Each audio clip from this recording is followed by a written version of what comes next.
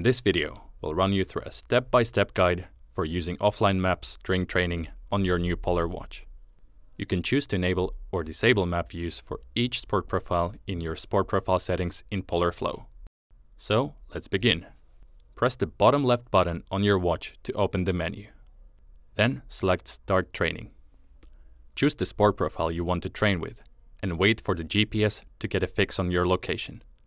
The GPS arrow turns yellow or green when the satellites have a fix on your location.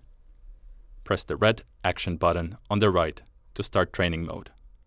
In the training mode, use the buttons on the right of the watch to get to the map view.